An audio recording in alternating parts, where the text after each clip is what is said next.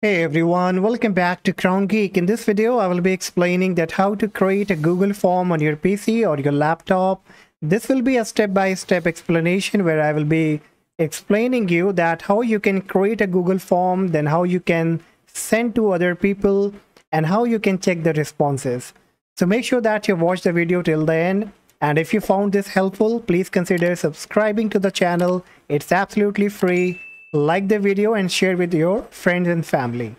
So what you have to do, you have to open your Google Chrome browser and make sure you are logged in with your Google account through which you want to create a form. And on the very right in top, you will see this 9-dot icon of Google Apps. Click on it. And from the icon here, scroll down to the bottom and you have to look for forms. Click on it.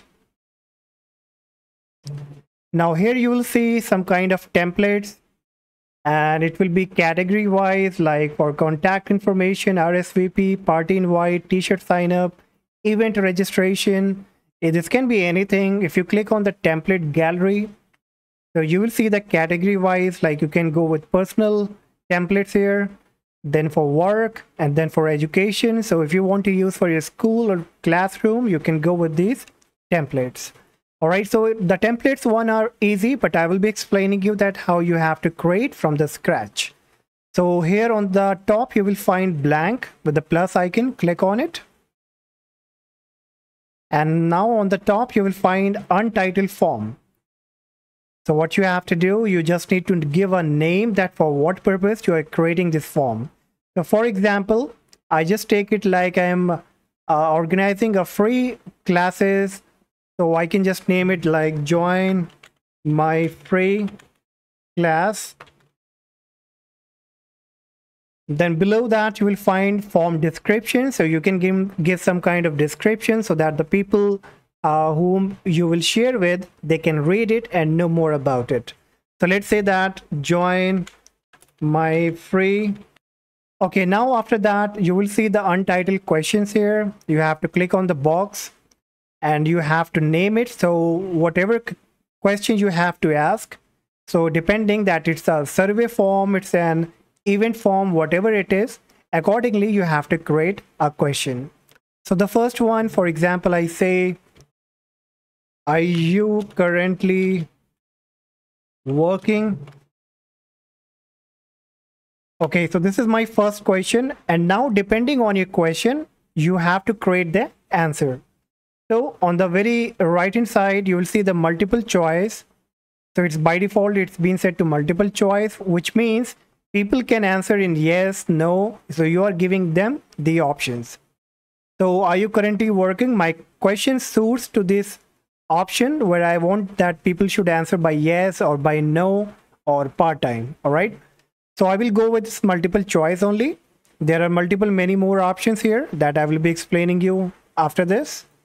So the first option, I keep it like yes.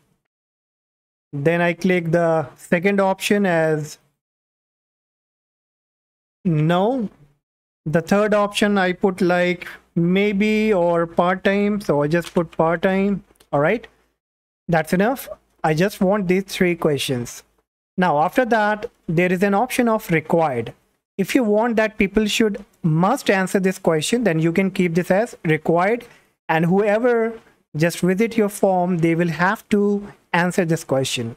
All right. So I keep this to required. And after that, you have to click on the plus icon to add one more section.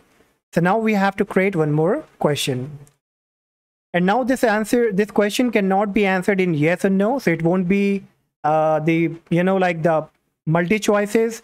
And by default, you can see that whenever you type your question, on the right hand side, it automatically detects that what is the perfect choice for the answer. So the paragraph will be perfect because people can clearly write on it. So that's good for here.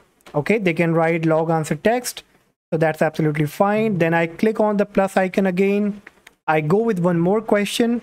So again, you can see the answer should be by yes or no, and it automatically took to multiple choice. But for explanation, I will show some more options here. Like you can go with short answer, where they can give a short answer.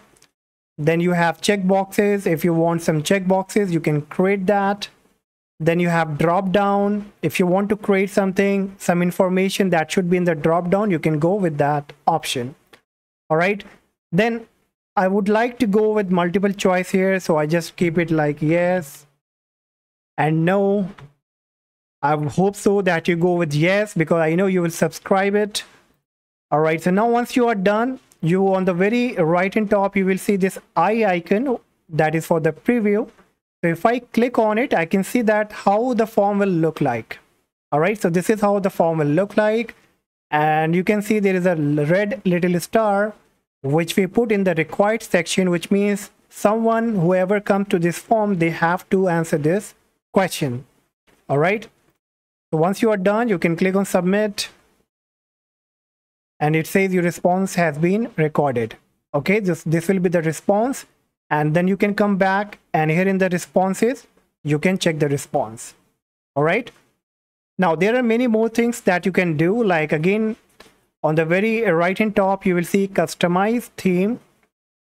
And from here, you can just choose some kind of image to make it more attractive. So I click on choose image.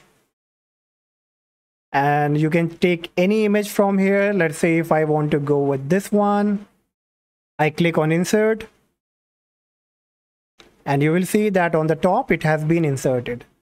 Now, there are color options. If you want to change the color of this one, then you can change the color. If you want to change the background color, so below you will find background, you can change the background color. Okay, so depending that what you want to do, you can do it from here. Now, once you have created, you have to click on send. And now you have the options here that how you can send this Google form. So either you can send through the email. So if you have few email, then you can manually type it here. And then you can change the subject or message if you want to. And then you can check this option, include form in email. If you want to do this, you can go with this option. The second option is you can go with the link that is more suitable, because most of the people use it who want to share it on any specific group, or if you want to share on your YouTube channel, then you can click on this shorten URL and the link will be shortened. Then you can click on copy, and now you can paste it anywhere. You can paste on email, you can insert with the email, you can share in any group, you can share like type in the description of your YouTube or Instagram, wherever you want to. All right. So the other few options I can check here, like the Facebook, you can directly share to your Facebook, and you can also send to Twitter. All right. So once you have sent it, again, you can come back here, and in the responses, you can check the responses, that how many people responded with what kind of answer. All right. So hopefully, guys, this video was helpful for you. And if you still have any question, let me know in the comment section. And do not forget to like and subscribe for more related videos in the future. Thank you so much.